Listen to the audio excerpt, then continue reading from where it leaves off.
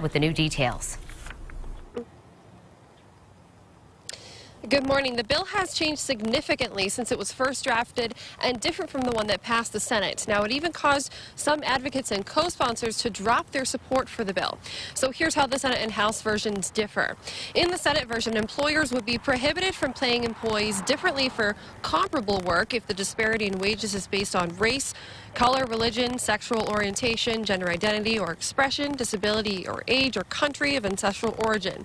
In the House version, that language was changed to just equal work. It also said the bill only applies to businesses with 18 or more employees, and it also lowers the penalty for violating that law from $200 to $100. House Speaker Nicholas Mattiello, though, calls the new version a great compromise. High tide lifts all boats, and that's what we've been working on, and this is a compromise that accomplishes just that. It guts the original intent of the bill that was introduced and actually moves us backwards on some of the fair pay protections that we've had since the 50s here in Rhode Island. The bill ultimately passed 66-9 and it was sent to the Senate. We're told that the chamber will review it. If you want to check out more on this story, by the way, just click on this story on WPRI.com.